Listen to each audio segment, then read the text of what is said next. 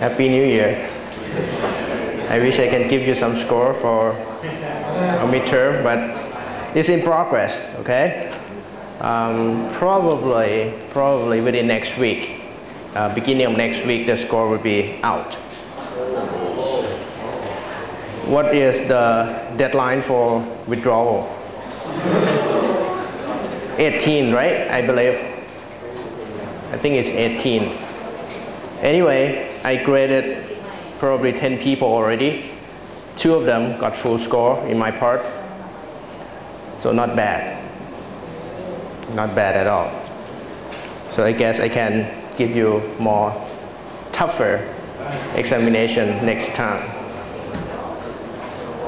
All right, since we have skipped our class for almost 2 weeks, let's review just a little where we are right now, okay? And we start talking about energy transport, and in similar manner as the momentum transport, the energy transport is also divided into 2 parts, convective part and conductive part. Conductive part can be represented by a Fourier law. It's a function of the driving force in energy transport is temperature difference, right? So conduction is represented by Q, and Q equal to minus K del T. Driving force is temperature gradient or temperature difference. In conduction, we do not need any moving of the media, right? And then convection part. In convection, the media or fluid must move, and therefore it carries the energy with it. Along the way, there are 2 kinds of energy that we concern. First is kinetic energy, and then internal energy.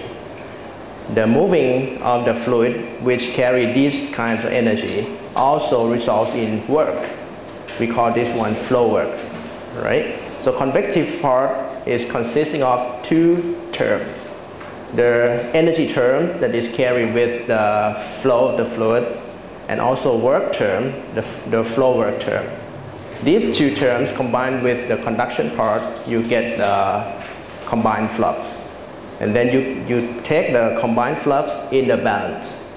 For shell balance, we have input minus output plus work from the external work done on the system, and then added by energy production term. And last couple of weeks ago, we derived the equation, and I show you that the term regarding the external work or mechanical work can be represented by the potential energy. So potential energy is already taking account by that term. And then the last term, the energy production term, is the work done in other form rather than mechanical work. All kind of other kind of work like electrical work or nuclear work are taking account by that term. These 4 terms combined are shell balance, right? And I show you a couple examples. Start with example without convection, just the conduction and energy term in terms of electricity. That show you how we can incorporate the external work term. And then moving on to another example containing both conduction and convection. In that case, when you have both conduction and convection, that means your fluid is moving. That also means you need to concern momentum transport as well as energy transport, right? So every time you see a problem containing convection, it is consisting of 2 transport phenomena: energy transport and momentum transport, right? And the question comes to which equation for transport phenomena, like the momentum transport or energy transport, supposed to be solved first. It depends on problems. It depends on your assumption. If you can assume something that, for example, for the problem that is natural convection, temperature difference or high temperature cause density to be lower and fluid rise. Rising of the fluid causes the movement of the fluid. Such kind of problem, you need to know temperature first, otherwise you cannot solve for velocity profile. In that case, we usually give some kind of assumption to get temperature profile first. Start with energy transport phenomena. And then another kind of problem like forced convection, the problem where you flow the fluid with relatively fast enough velocity, and then at the same time you get conduction and convection. That kind of thing, that kind of problem, usually we assume that the density and viscosity does not change much with respect to temperature, and therefore we can solve for velocity profile first. We did that because if you do not know the velocity profile, we cannot incorporate it in convection term. So it really depends on the problem. Okay? Now, that's in chapter 10. For chapter 11, we set up the shell balance in terms of smallest shell possible, and then set up the equation. Last 2 weeks, we talked about two kinds of equation regarding energy. First is mechanical energy balance.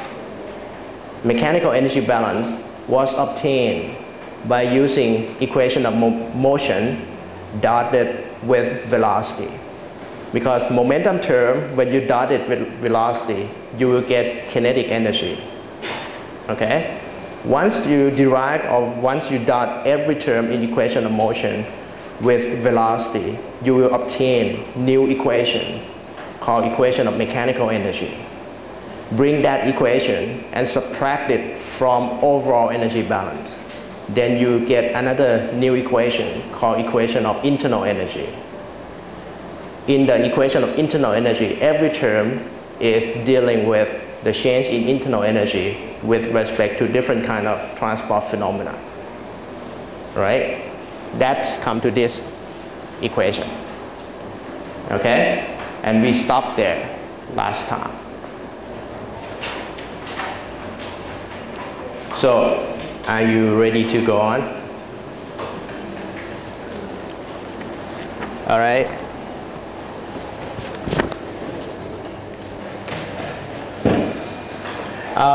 Last time, I did not emphasize on this term. This is substantial derivative of temperature. By meanings or by definition, substantial derivative can be written as function of two terms, partial derivative with respect to time, and velocity term dot with gradient. Okay? So if you write down substantial derivative of temperature, you just put temperature in there. If you write down substantial derivative of velocity, you get velocity in there, for example. Okay? Then, this is conduction term. This is net transport by conduction. This is, essentially, this term is related to convection. In the book, in the textbook, if you come back and read the textbook, this term is divided into two parts. Plus K, I think something like this. Okay? These two terms combined are directly related to convection and work, the flow work. Okay? Normally, this term for incompressible fluid or for ideal gas, for conventional fluid, this term is negligible. Okay? You see this term probably in advanced transport phenomena. And then leaving only this term. This term is called dissipation.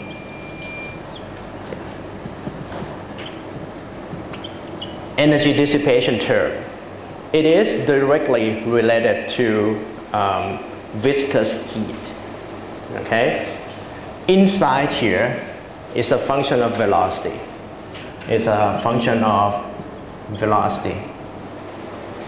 The dissipation term itself, just this term, can be written using equation. If you write the equation alone, it might take 2 lines. Okay? It is shown in your appendix as well. But anyway, if you think that in your problem the viscous heat is negligible, then you can drop the whole term. Okay? So again, so you don't need to worry about the double dot there. Next term is the change in density with respect to time, to temperature. Again, I will go on to the special cases and you see. The whole equation here, the equation of internal energy, can be used as a whole equation, but it's rather complicated. You can see you have partial differential of logarithm with respect to another logarithm. It's a little bit complicated. So normally when we use this kind of equation, we will try to find special case for them. For example, if your fluid is ideal gas, if the fluid is ideal,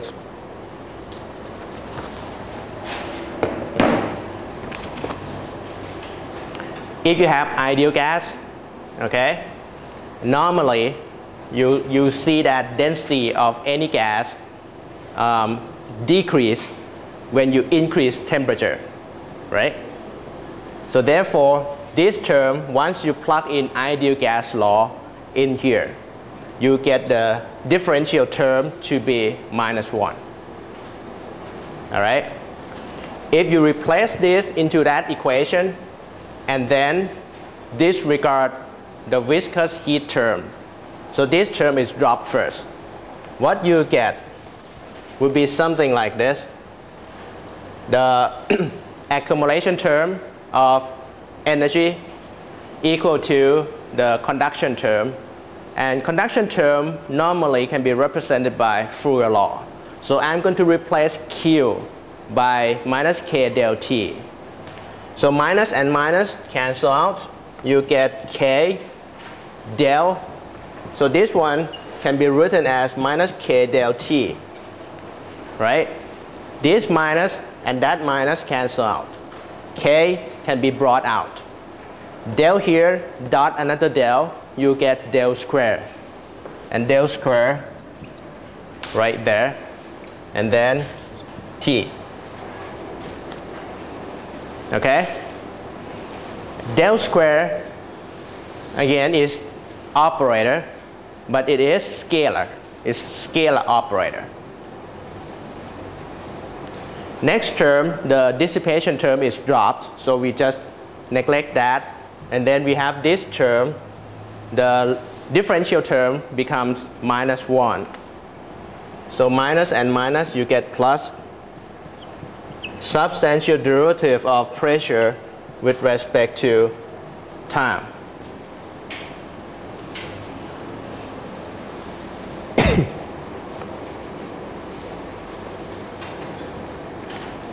All right?